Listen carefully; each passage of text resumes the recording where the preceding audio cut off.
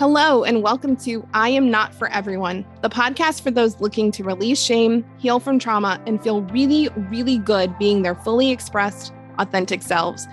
My name's Dr. Lee, and I am a doctorally prepared nurse practitioner and a certified clinical trauma professional, as well as a mom, wife, and a human being navigating the world with complex PTSD.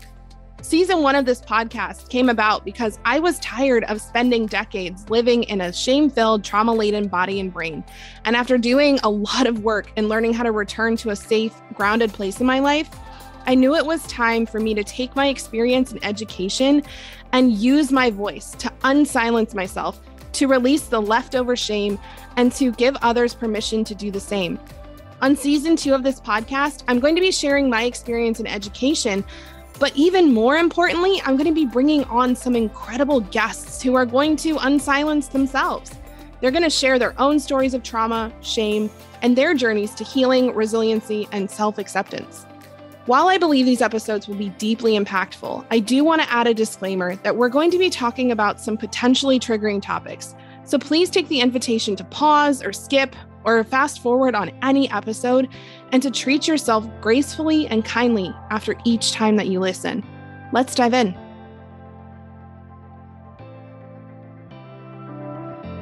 Hello, welcome. I really came into today. I don't have an agenda as much as I normally do on these, just full transparency. I want to talk about 3 of the ways that I think are trendy for us to participate in a flight response in our society today. And I wanted to just check in with y'all and see if you have any questions, anything that you think you're like, oh, is this a flight behavior? Is this something I'm potentially participating in? Asking any questions about flight. Whatever feels good there. Also, before I forget, because I will forget, if you haven't signed up for next week's 10-second protocol training, which there will be a replay for if you can't attend live, you definitely want to do that. It's going to be so amazing.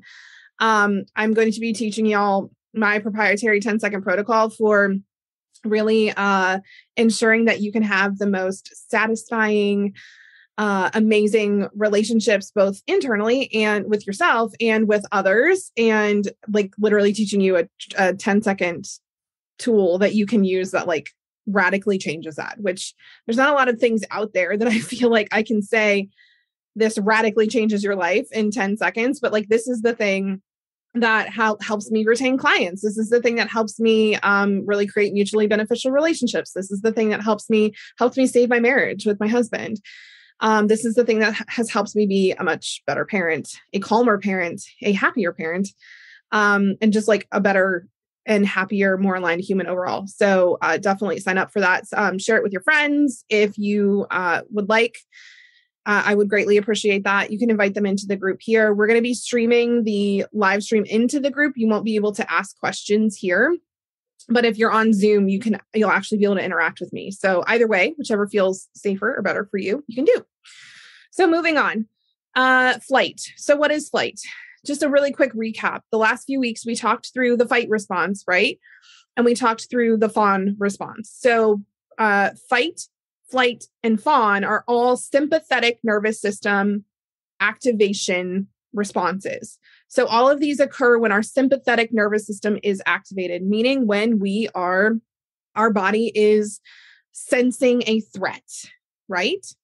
So fight is when we actually feel like there's something in front of us that we can beat, that we can, we're the predator and it's the prey, right? We're able to fight this thing off. We're able to use our strength in order to defeat this thing in front of us. So a lot of times we use flight energy when we are, the example I used was people who really love adrenaline, right? People who really love healthcare providers, people who really like to fight cancer, fight sickness, fight disease, military, or which, by the way, if we have any veterans or active military watching, thank you for your service. People who literally actively fight, right? First response personnel, all of these people. And oftentimes that's a a way that we can do that in a broad way in our lives. And oftentimes we also participate in fight through being passive aggressive or through snapping at our kids or snapping at our spouse or like actually fighting, right? Being aggressive or passive aggressive with our words. So that's one of the sympathetic nervous system activation threat responses. The other one we talked about is fawning, right? And we talked about fawning because oftentimes it happens in as a response to fight, as a response to when somebody else is in fight mode towards us and when we feel like we are prey. And yet we don't quite feel helpless yet. We're like, oh, okay, let me see if I can undo this. Let me see if I can change this person's response. Let me see if I can make this person feel like less of a threat, right? So fawning, people pleasing, or attaching and crying for help is still an active thing that we do in order to change whatever threat is in front of us, right? So these three things, including flight, which we're going to talk about today, are ways that we still feel like we have some agency. We still feel like we have some control. So these are manipulative, and I don't use that word with the connotation that a lot of people think of it as, right? Manipulation isn't bad. We're all constantly manipulating ourselves and other humans. Like that's what we do as people. And so these are manipulative behaviors. These are manipulative responses, meaning that I still feel like I have agency. I feel like I have control in potentially changing the situation. Moving forward, we're going to start talking next week about helpless threat responses that happen inside of us when we don't feel like we have agency, when we don't feel like we have control, when we don't feel like we can manipulate the situation to allow for our survival. Okay. So flight is a really interesting one. And I put up a post about this earlier in the week. Hey, Julie. Hey, Sarah. I put a post up about this earlier in the week where I was talking about how as someone who likes to invite people to think differently, as someone who likes to invite people to question the way that they are thinking about things, to look at things from a different perspective, to reframe, that means that I am going to, on a good amount of the time, I'm going to activate people. I'm going to say things that are not meant to be harmful and are meant to be a little bit triggering, are meant to be a little bit activating, right? And it's not done from a place of, I want to cause harm and I want to cause threat. It's done from a place of, I want to kind of wake the person up who's reading this, or kind of like jolt the person who's reading this out of whatever they're in and make them go, whoa, wait, ooh, that I feel something reading this. I feel some kind of way listening to this live, right? These lives are a little bit intentionally activating because your activation is what makes you sit up and kind of lean in your chair and go, ooh, I want to hear more of this, right? So I put up this post that was intentionally activating, not from a threatening perspective, but from a, hey, like this is likely going to make some people feel some things. And by the way, this is a technique that I teach in the TRIPS certification, is how to have a conversation with somebody where it's going to cause activation, but where that you can also support them around that, where you're going to call them in instead of calling them out. So I put up this post and I had like 5 or 6 people unfriend me. And I knew that this was going to happen because I knew that I was going to trigger the flight response in a few people. And in doing that, it was such a beautiful example of what emotional regulation can do for us as humans, and what learning how to be emotionally regulated, learning what to do when we get activated can do for us as humans. Because unfriending, ghosting is another term, right? Like saying you're going to be somewhere and then not being there, or saying you're going to do something and then not doing it. Saying you're going to be supportive in some way and then not showing up in that way. Those are flight responses. Those are responses to us getting emotionally activated in our body and someone doing something that we don't like, or someone doing something that we disapprove of, or someone doing something that we are judgmental about, or that doesn't feel good for us in our body. And instead of choosing fight, right? Or instead of choosing fawn, or instead of not choosing a threat response at all, instead of returning back to a emotionally regulated state and then making a decision, we choose flight. And what I will say is this, is that if you grew up in, going back to last week where we talked about attachment, right? If you grew up having avoidant attachment modeled for you, or if you grew up, let's say if you grew up in a house where people frequently fought, and the only way for you to like get away for that, or for it to feel safe, was for you to leave, was for you to go up to your room, was for you to leave the house, whatever, you may have learned that flight is the way when there is danger, right? When there are people arguing, when there is disagreement, when there is discord, which does not feel good, when there is that psychological threat, fight is what you do in order to get out of or get away from that threat. Now, that's the unfriending piece, right? That's the, like, little kids do this all the time, right? I have 3 kids, and they oftentimes come home from school and say, yeah, I'm not friends with Sarah or Jamie anymore because they did XYZ, right? And we have a conversation about how we don't just run away when people do something that we don't like. We actually figure out if this is a pattern. Does it not feel good for us to be around them on a consistent basis? Like, can we move from intentionality instead of just urgently saying, nope, I'm cutting this person off. They're not my friend anymore. I don't want to see them. I don't want to hear them. I don't want to have anything to do with them. Right? No one in here has ever done that. Right? I've done it. So when we unfriend, when we cut people off, I've seen this example in families too, where some families have a very low threshold for when you are allowed in the family and when you are cut off from the family, right? Like some families are like, oh, you didn't tell us that you weren't coming to Thanksgiving, so like you're not allowed to come to Christmas, right?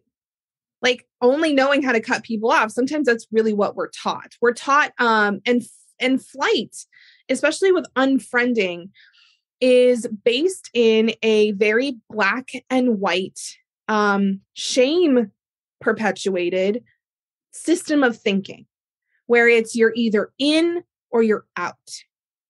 You're either right or you're wrong. You're either good or you're bad. You're either one of us or you're one of them.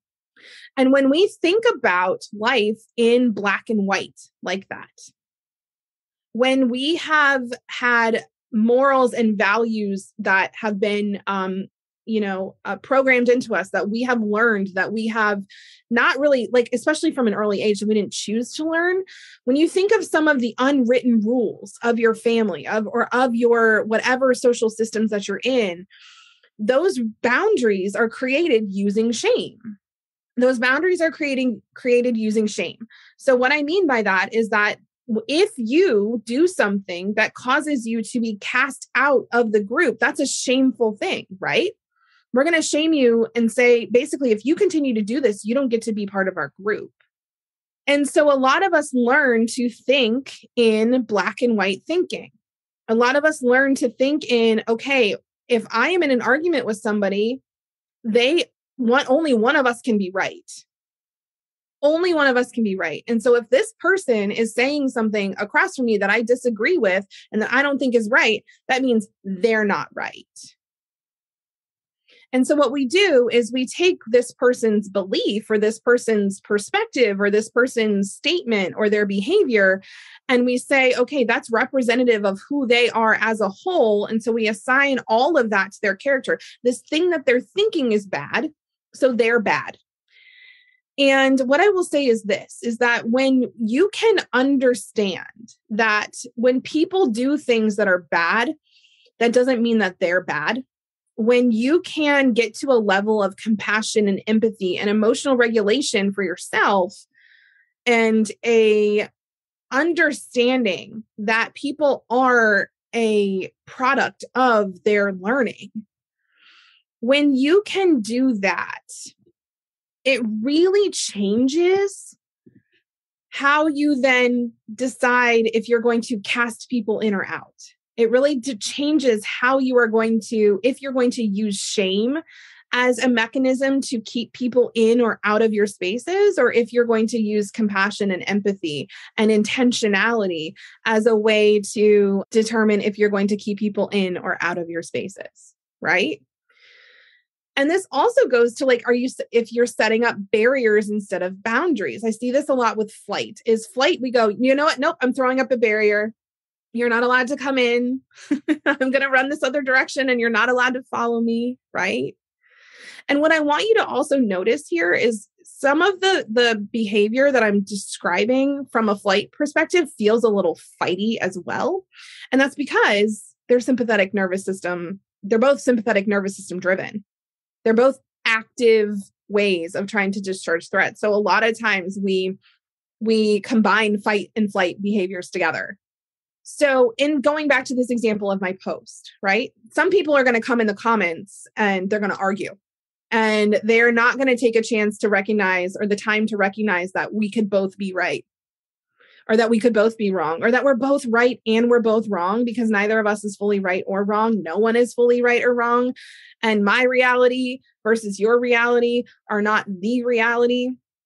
So some people are going to come on there and fight, which most people didn't. I think a lot of people don't come on my posts and fight anymore because I don't fight back. And so it's not fun. It's not fun when I don't engage back in an activated way with people who come on my post to fight. So they don't get that itch scratched with me. So I think they just then go, okay, I'm not even going to say anything, or I'm just going to unfriend. And so that unfriend is the flight. It's I don't want to deal with this. I don't want to have to determine if Lee is actually a good person or a bad person or like whatever. And although I thought I liked her, she's saying this thing that goes so against what I think or what I believe that I just can't be friends with her, or I can't have her in my space. So like, I'm just going to go. Right.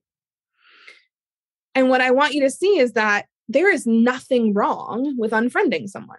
There is nothing wrong with deciding that it doesn't feel good to have someone in your space. There is nothing wrong with that. In fact, that's a great thing. It is good to put up boundaries to determine what our needs are. And if other humans consistently violate those boundaries or are unable to, or basically prevent us from meeting our own needs, then it's good to put up some really good boundaries and some guidelines around, hey, you are allowed to do whatever you want. And if you do that, I'm going to do whatever.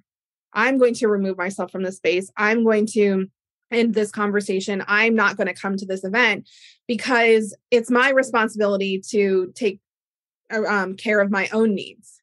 So, by the way, we can do an entire module on boundaries. We will. And by the way, the TRIP certification that we're launching next week, I do a whole module, a whole teaching on boundaries and what that means, because boundaries are actually really important when it comes to threat responses. Those of us who haven't been taught to set healthy boundaries, or who had unhealthy boundaries, unhelpful boundaries set around us, oftentimes participate more in these threat responses instead of moving through life emotionally regulated, because boundaries are required for emotional regulation. So Deborah says, I unfriend when I realize I'm getting repeatedly triggered by them. The ownership is on me. I'm having a hard time regulating when I see them, so I'm going to step away. Yeah, so this is gorgeous. This is the exact example of what I'm saying is, it is not unhealthy to unfriend or to pause people, or to take a break from people on Facebook or social media, or to give yourself some space if you're recognizing that you're unable to have a conversation with this person or be in a space with this person without getting triggered. If your goal is to remove yourself from that situation so that you can become emotionally regulated, that is entirely different. That is an entirely different strategy, mindset, than just unfriending and being like, oh, I can't stand them. Right? I can't do it. That is different. So it's so really, with all of these threat responses, there's nothing wrong with getting in a physical altercation with somebody if you are protecting someone that you love or something that you love, right? There is a difference between intentional, emotionally regulated behavior where you are doing what is in alignment with your morals and values and how you want to show up with the world, and doing and participating in fight or flight or fawn behaviors that really don't feel good once you're out of that moment. Do you see the difference? If I pause and look back and think about a friendship that I have with somebody online or in person, and I'm like, every time I'm in their space, this doesn't feel good. Every time I'm in their space, I'm getting activated. I'm not feeling good. Like, this just feels wrong. Then I need to be intentional about how I am going to set up boundaries around being in space with this person. Do I only go when my husband is available? So like, if I need to squeeze his leg when they say something, or I need to or he needs to he's able to give me the like, hey, you know what? I think I'm tired and I want to go. Like, if that's required for me to be in the space, that's okay, great. All right. That's what I'm going to use in order to stay emotionally regulated. And when I can't be emotionally regulated anymore, I'm going to go. That is really, really healthy behavior. And that's intentional. If you are operating from urgency and clicking the unfriend button and going away and then being activated for 30 minutes to an hour after that, you can't stop thinking about the post and you can't stop, your mind's ruminating over the thing, that probably was an urgent decision. That probably was a decision made out of being in threat response and isn't something that actually is in alignment with how you want to show up. So what are some other examples of flight response? Well, another example is, and I mentioned this before, is what we call ghosting, right? And ghosting is actually the opposite of this unfriend response, because ghosting actually usually happens when someone does believe in you, does want something from you, does trust you, does want to be in your space, does desire to work with you, wants to be in connection, and you feel psychological threat there because you don't feel like you're going to be able to meet their needs. Or the other time I see ghosting happen is where an uncomfortable conversation needs to occur for us to be boundaries need to get set for me to feel like I could feel good in this situation. And I don't know how to set those boundaries. I don't feel comfortable setting those boundaries. I don't know how to have that uncomfortable conversation. And so I'm just going to peace out. So notice this is around boundaries again, right? So let's talk about the first example. The first example is, I have a client who really wants to work with me. And I have some subconscious programming. I've got some limiting beliefs. I've got some past painful experiences and traumas that have taught me that the false belief that I'm not trustworthy, that I don't deserve to be paid for my work, that I am going to mess this up somehow. And so instead of letting that person down later, instead of, potentially screwing things up later, we go ahead and intentionally screw it up now. And it's really not intentional, but we go ahead. Our subconscious brain is like, you know what? I can't handle this potential screw up. I don't want to have to think about this all the time. So I'm just going to go ahead and screw it up now, because then I can release myself from all of that pressure moving forward. And this does go to this is trust. This is self-trust.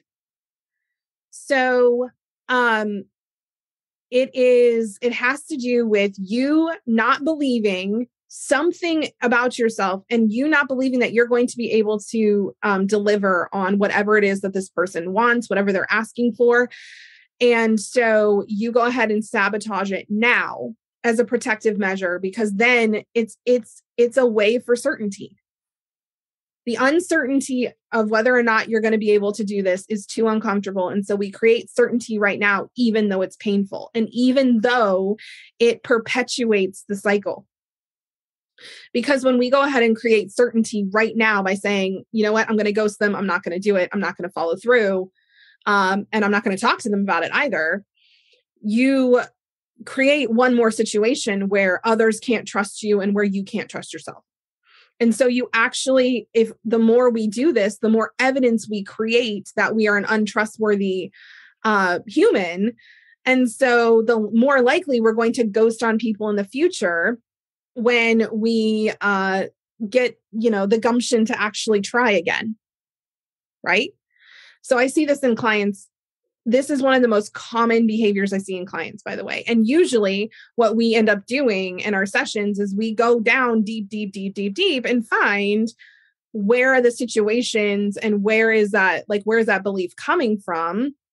And we clear it out. And I, again, only do that in specific circumstances where I know that that's the thing that needs to happen. And I know that that person is safe and I know that person is supported and all of those things. And I have clients in here who will tell you that that we have had sessions where we figure out why they are ghosting. We figure out why they are fleeing. And the next week they get 3 clients, right?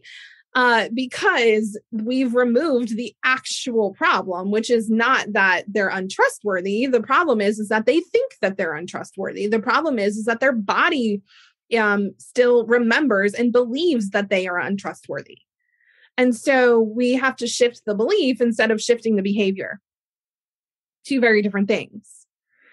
Also, this is why, by the way, if you've gone to talk therapy for years and you haven't around a specific issue and you haven't changed your behavior, this is why.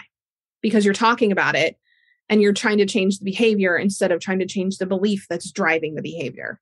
Or clearing out and reframing the experiences that are driving that behavior. So that is the first way, is we don't trust ourselves. We're afraid we're going to let the other person down. The other thing is that this is a situation where oftentimes we ghost after we've fawned. We ghost after we've fawned. So somebody comes to us and we go into people pleasing mode and because we really don't want to make them upset. And then later on, we're out of that threat response and we're sitting there and we're more regulated and we're why did I agree to that? Ugh, I don't want to do that. That doesn't feel good. Or I agreed to that for way too little money, or that's going to take way too much time. Or I just don't want to do that. My needs aren't going to get met doing this for this person. This is not a mutually beneficial experience, right? And so then we ghost because we don't want to follow through. Yeah, ignoring. So my sister and I were just talking about this. She was you can bring up the experience of how my student loan service representative keeps calling me and I keep sending him straight to voicemail because I can't deal with that right now, right? It's the I have gotten myself into something that I do not want to be in, and because I didn't know how to say no. And so now I'm going to say no in a way that I don't really even have to say no because I don't even have to talk to them, right? And this again can come from this again is based in self-trust as well, of trusting that you can clean this up, trusting you can handle it, trusting you can figure it out. Trusting that even if this other person gets mad at you, you can find a way to move forward. And it might not feel good from you might have to do some stuff you don't want to do because you agreed to it, or you might have to break a contract, or you might have to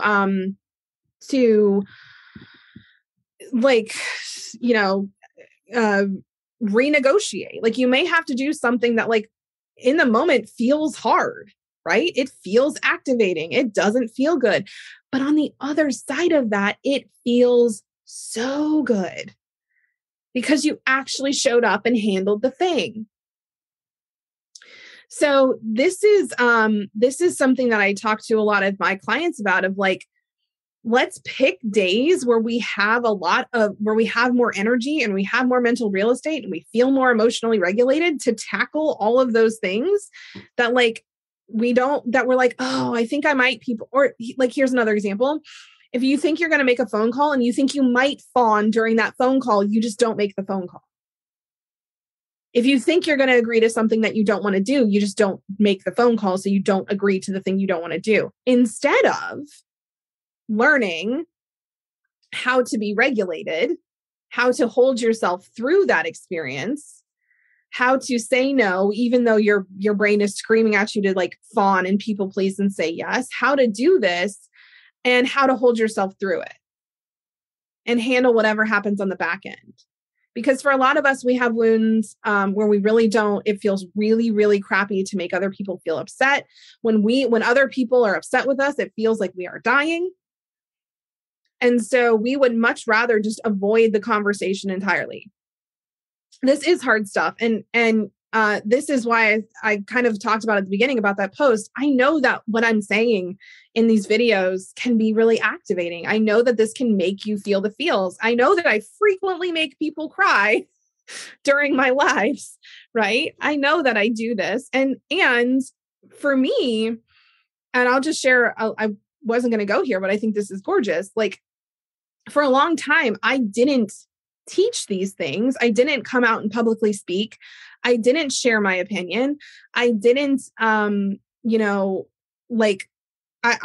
held off on doing this for a really long time because of my own flight behavior, because of my own fear of triggering people, of my own fear of making people cry and making them feel something really intense. And what I've really learned is that for me, for holding trauma-informed spaces is it's all about consent, right?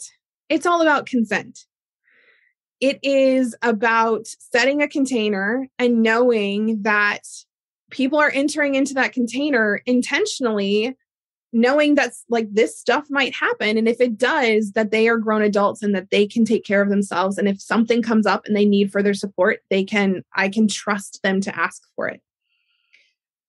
And so this is the stance that I've had to take on my Facebook posts of like, look, if somebody has friended me or accepted a friend request, they're consenting to see my posts. They're consenting to get content from me. And so if they decide that no longer feels good for them, they have the unfriend button. They have the ability to block me. They have the ability to not see what I'm saying anymore. So that is the thing that I think is helpful to remember, especially if you are somebody who's watched me and you're like, oh, Lee says a lot of really hard things, or like, Lee shows up and says stuff that, that's probably got to feel hard to say. That is part of the way that I do this, is remembering, like, if I'm speaking at an event, giving people a little heads up of like, this is what we're going to talk about, right? This is where I'm going to go. If that doesn't feel good for you, shut your ears off, play on your phone, leave the room, do whatever you'd like to do. And this is where we're going. Because then if people decide to stay there and I take them a place and it causes some feelings, or they have some stuff come up, it's consensual. And also, I've said this, I think I said this on the last live, like, I'm not going to take you somewhere that I'm not able to lead you back out of. Meaning that all of you, I hope in here, have gotten the message. And if not, I'm going to give it to you again, is that like, if you ever feel very dysregulated after one of these videos, or you ever feel like you need extra support, my DMs are open. I answer, y'all message me a lot and I answer you frequently. And I am so happy to do that, because I don't want to ever take you somewhere that, like, if you have a hard time getting back out of, that you don't feel comfortable asking me for support with that. Okay, so Julie asked, I'm curious about your thoughts on knowing how to self-regulate and not ghosting on the spot versus taking the time to pause until you're resourced enough to respond. Is the goal to be able to almost always be able to self-regulate on the spot? Yes, that is actually the goal. The goal is to always, as often as possible, be able to self-regulate on the spot.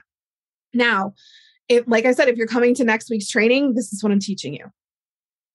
This is a spoiler alert. This is what I'm teaching you. And I'm going to show you why a lot of you versus people in my outside spaces, y'all know why it is important to emotionally regulate. And I'm going at it from the perspective of satisfying yourself and the people that you are in relationship with, and retaining the people that you are in relationship with, attracting people who you really want to be in relationship with, whether that's intimately or professionally or on a friend basis or whatever.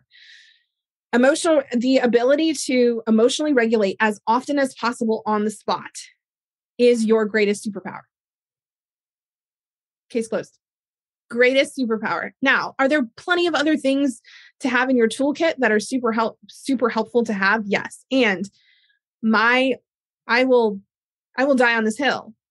If you can emotionally regulate through any stressful situation, you are going to be more successful, happier, more fulfilled, and more surrounded by people that absolutely light you up to be in community with than implementing or focusing on any other strategy.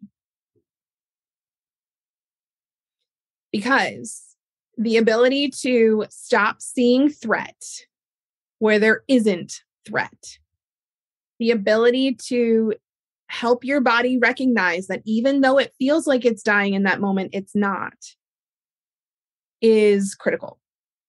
So I promise to teach you all about that in that training.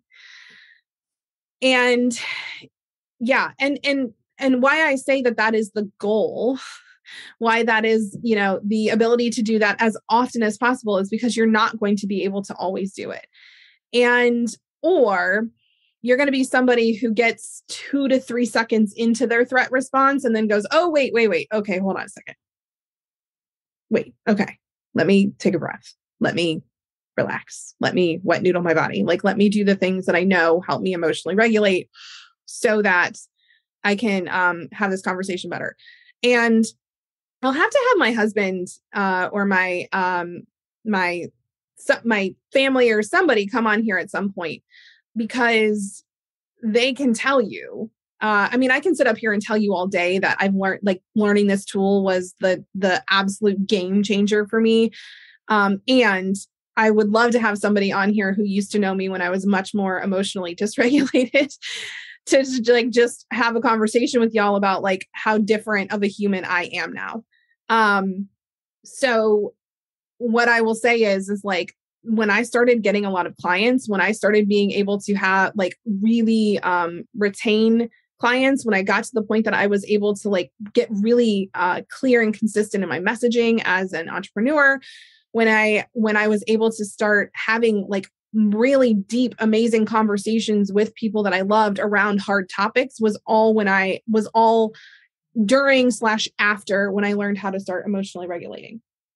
So yeah. So getting back to flight 2, the other thing I just want to say is that if you are somebody who makes to-do lists and then avoids them, if you are somebody who knows what needs done and find yourself avoiding that thing often, if you are somebody who's yeah, I know that I need to, start putting my message out there to clients, or I know that I need to work on this project, or I know some of this is brain chemistry. Some of this is, if you are somebody who is neurodivergent, which by the way, people with significant trauma, you are neurodivergent. Just saying. Your brain works differently than someone who did not have a lot of trauma early in life. So if you're someone who has a lot of early childhood significant traumas, you are neurodivergent. But you are neurodivergent due to nurture, not nature. So there's that. You are neurodivergent by your experiences that you've had in life versus being neurodivergent due to genetics, which, by the way, genetics also can be affected by trauma. So sometimes if we have really significant trauma lines in our past, that can cause genetic changes in how our brain functions, and that can also lead to neurodivergence. So the reason I brought up neurodivergence is because that the way that your brain works, it can create more avoidance scenarios. It can create scenarios where you are more avoidant of things until there is pressure on the line, until there is a threat.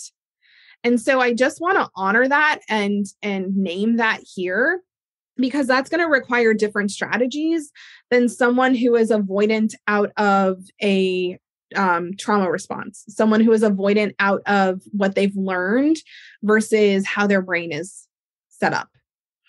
So one of the things that I really love to look at when it comes to being avoidant of to-do lists, being avoidant of tasks, being avoidant of anything like that, is really thinking about your yeses and your nos, is really thinking about what you have agreed to do, and really looking at where are you fawning, kind of going back to what we talked about before, where are you fawning? And, saying yes to things you don't want to say yes to, or saying no to things that you want to say yes to. So your to-do list is full of yeses that should be nos, and there's no actual yeses that we want to have on there. And so also looking at like flexibility of what rules and restrictions are you putting on yourself that determine whether something is complete or not. And so a lot of my clients have perfectionist wounds where they get so overwhelmed thinking about how they can do the thing perfectly and that they're not going to do the thing perfectly, that they don't end up doing it at all. Mm-hmm. And so that is where getting under those beliefs and adopting a done is better than perfect mindset, and really like shifting that in their bodies so that they can go find evidence of that is super helpful. Florence. So like just thinking about that of how can I actually make the things that are on my to-do list fun? What are the things that I don't even really need to be doing, but I've said I'm going to do? Like, can I change those around? Can I do something differently? And really this a lot of times does go back to shame around how can I clear out the shame around this to-do list? How can I clear out the shame around this to-do list? How can I clear out the shame around the thing that I said yes to, but I think I need to go back and say no to? Or how can I clear out the shame around honoring that I want to do something different, that I have a different yes, and that I want to say no to this? How can I do that? So yeah, I'm just reading the comments here. I'm curious, who decides if you have trauma? I've been thinking about this lately. Don't we all have some form of trauma? Isn't that just life? I love this. Yeah, I know you're not trying to minimize this. It's a beautiful question. Yes, we all have trauma. Some of us have significant trauma to the point that our brain development is changed. Some of us have significant trauma to the point that the way that neurotransmitters are that our brain learns how to use and store and respond to neurotransmitters has changed. And so the interesting thing about this is that it really depends on the human. This is why some humans can go through a traumatic experience and come out on the other end and not have any long-lasting effects from it, and why other humans can go through the same experience or an experience that even seems more minimal and come out significantly affected. And so this is a really complicated conversation. And it's also why I think that it is so good that we are actually starting to recognize that everyone has trauma, and that everyone has an individual response to that trauma, and that everyone has different brain chemistry that changes how they're able to respond to that trauma. So if you're interested in learning more about that, I've got some resources for you of people who talk about this. And one of the, I don't know if I have it next to me. I don't know what I did with it. One of the books is called The Body Bears the Burden. What I will say to you is that if you don't enjoy, or you're not somebody who is really well versed in like neuroscience or in human anatomy, physiology, that book's probably going to be a little hard to get through, because as someone with a doctoral level education and like focusing in on neuroscience and those things, I love it, but it's a heavy book. And also like, you're so welcome to check it out if that feels good for you. It's by Robert Scares, and it's The Body Bears the Burden. Amy Bell said, trauma is not what happens to you. It's what happens inside of you as a result of what happens to you. Yes. Beautiful definition. It's really about, because here's the thing is and Robert Scare talks about this, if I go through something very traumatic and I'm actually able to discharge the emotion, right? I'm able, and the neurochemicals, the neurotransmitters that are in my body, if I'm able to discharge those and move those through at the time of the event, or if I'm able to do it after, right? If you guys remember us talking about animals shaking and having that tremor response after they've gone through something traumatic. If I'm able to complete that response after I've been either in a traumatic situation where I was immobilized or where I was helpless, the likelihood that that trauma is going to get stored in my body and the likelihood that that event is going to affect me from a brain or a body standpoint is actually much lower.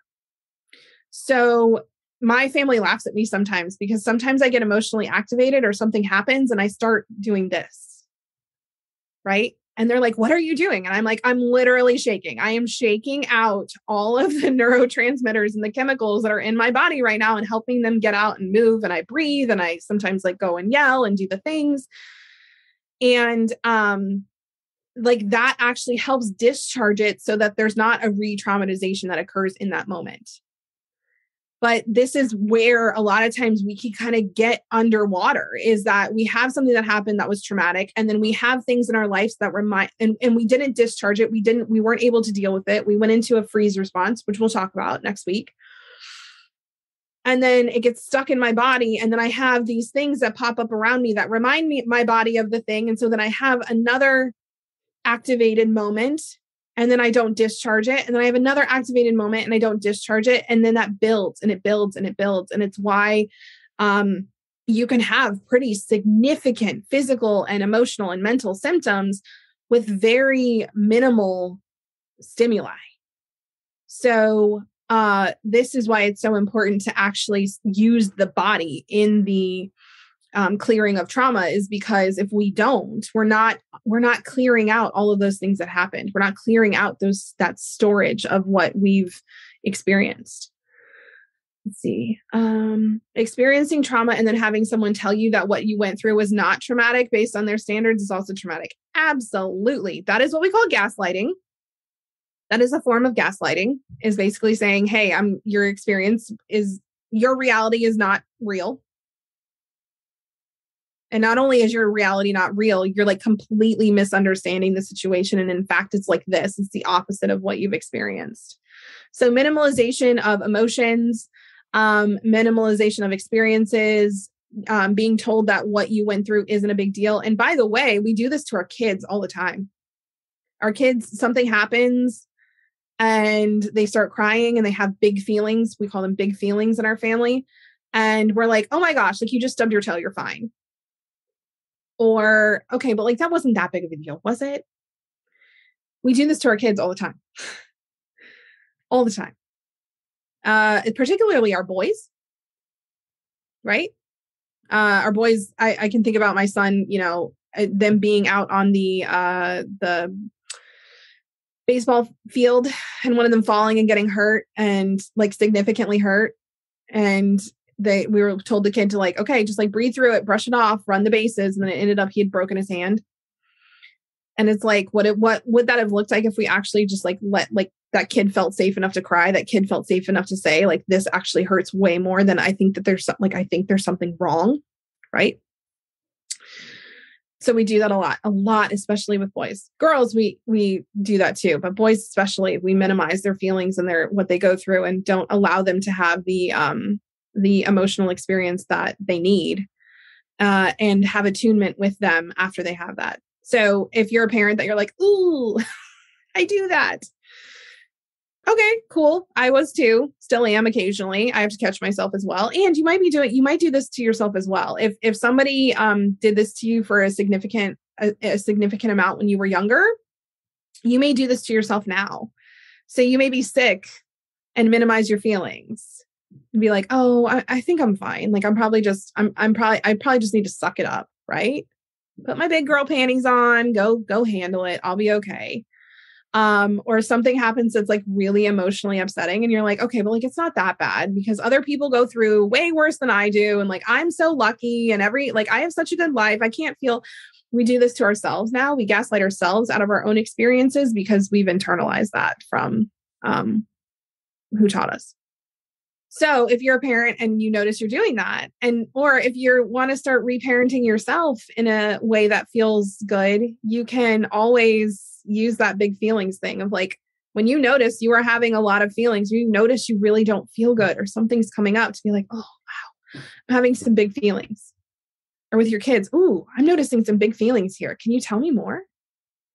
And one of the other things that we do as a family, we try to do, and I do this a lot with friends and with really clients and anyone, before I like jump in and try to, because sometimes the other thing we'll do is we try to save them. We'll fawn to like try to get them to like stop crying because it's so hard to handle those big emotions. We've been taught that big emotions are bad. And so it's like, as adults, we're like, stop, right? So one of the other things that we will ask each other when someone's having big feelings is, do you desire witnessing, comfort, or strategy, right? Or witnessing, support, or strategy? Because sometimes I just want witnessing, right? Sometimes I just want you to notice the thing that I'm feeling. Other times I want comfort. I want you to like, ask what you can do to make me more comfortable. Like, okay, do you need a hug? Do you need to just sit here with me? Do you need to be able to vent it out more? Like, what do you need? Right. And then the third thing we'll do is we'll say, that's what the word, I was like, what is the word I'm looking for? Is solutions.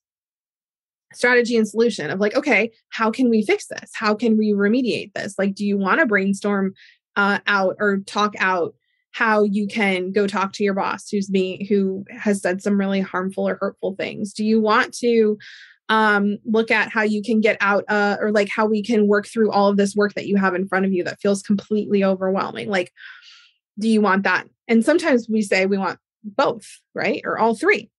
I want them in this order, right? But that can be a really great way to help validate and validate big feelings, and also help people or yourself move through them in a trauma-informed way where they're really getting what they need. And they're not getting the fix that you think they need.